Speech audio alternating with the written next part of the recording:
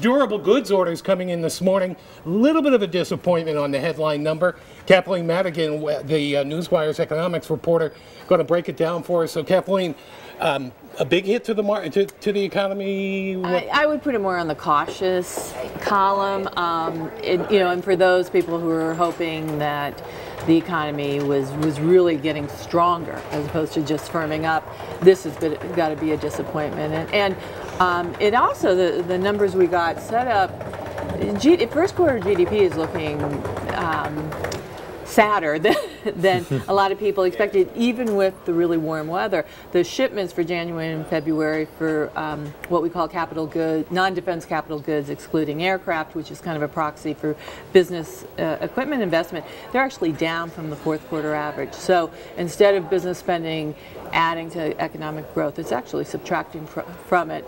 And that's got to be a concern because consumers are spending, but they really can't do everything themselves. Right. And you talk about the GDP figures. It seems like economists are expecting somewhere in the range of 1.9 to 2.1%, which is, it's not recession levels, right, but it's still not great, though. And it's not strong enough to continue these 250,000 a month job gains that we've seen, and of course that's going to be a big concern for the economy and for the U.S. in general going forward. The big thing with this durable goods report, though, is if you look at the headline number in January, the previous month, that was way down. It was down like 3.7%. This month was then up about 2.2%, a little bit lower than what economists were expecting. But this report tends to be volatile on a month-to-month basis, so it's hard to. You got to take it with a little bit of grain of salt. But that said, though, I guess it just goes back to the point that you said that the economy, yes, is firming, but it's not exactly, really getting really strong at this point. Yeah, and some of the January weakness reflected the end of a tax credit